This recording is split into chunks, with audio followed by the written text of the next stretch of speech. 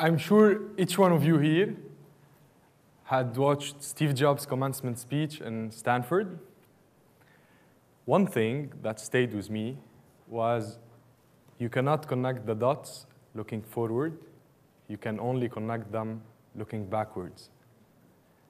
I was a medical student with aspirations of being a doctor to heal pain.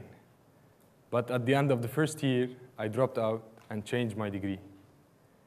After much thought, I decided to become a petrochemical engineer, totally different. I wish I could tell you that I was a genius who started watching documentaries about nanotechnology fibers or dreaming of them. Who even dreams about that?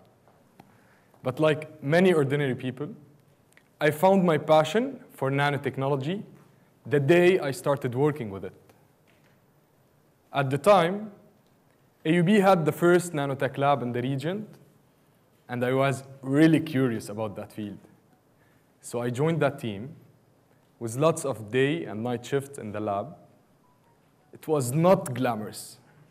It was definitely not action-packed. But look, it was the start of a love that began to grow. Over the past couple of years, an idea came to mind. Why not merge my initial interest in medicine with the work I'm doing right now? So I set out my mind, write a proposal, and present it to my advisors. Their answer to me that day was, it was unfeasible engineering-wise. Was this a failure on my part? Did I miscalculate somewhere? In my head, ideas were spinning. But if you can't convince your research advisor, the one who taught you everything you know in the first place, you certainly begin to question yourself. But being stubborn, I decided to pursue that idea. If I have the slightest chance, I want to grasp it. And isn't that what research is all about? What I realized is that you can. With research, you can. And this is what I wanted to do. So I held on to that idea and pushed myself to work on developing it into reality. And here's where it all changed. So I moved on to my family's chalet, chilled at the beach, and ideas kept popping into my head. If only life was like movies, it would be perfect. What I actually did was sell lots of what I owned, rented that chalet, and turn it into a full chemical engineering laboratory. My parents thought I might have gone crazy. They even wanted to send me to a psychologist. Some of my friends did as well. But I was persistent. 10 months had passed. I was living between four walls of my mini lab with no results. Day after day, with negative answers. I began to believe I had failed. I even started questioning myself. What the heck were you thinking about? This idea might not even be achievable. At first, I chose to give up. I thought that a different goal is not worth the effort. But before surrendering, I wanted to try one last thing. I might as well do what every lab researcher likes to do: shock things into submission. So I applied 40,000 volt to the polymer I'm working with, and something changed. I was able to scale up that nanotechnology 1,000 times. What was something I thought to be a failure turned out to be my biggest success. And now, I thought it was the failure of my life.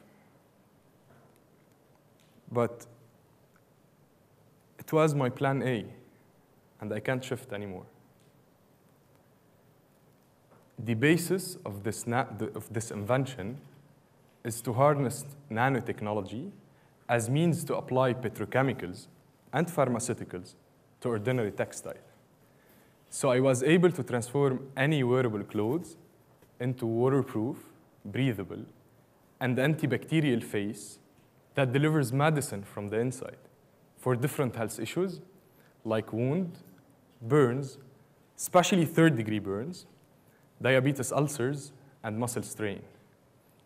And this is done through the impregnation of a drug delivery system inside the nanofibers that deliver the medication and extract the exudate through the right moisture vapor transmission rate. In reality, imagine there's lots of nanofibers on your t-shirt, and there's drugs inside, and some microtunnels that remove secretions of the wound without having to remove the bandage itself and risk infection. As simple as that.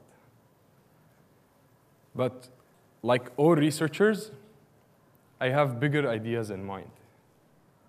My goal is more than a half-a-ton machine that heals. And so, my colleagues and I set to do just that. We started initially with electrospun surgical mesh for hernia repair and micro-engineered synthetic vascular graft for coronary bypass. The importance of nanofibers resides in the fact that can create scaffolds of different body tissue and organs, and biomimetic blood vessel networks, allowing cells to grow within layers of the support system and self-arrange into the anticipated configuration. What I was doing is contributing to the future of medicine, but I was doing it with an idea that was at first a failed idea.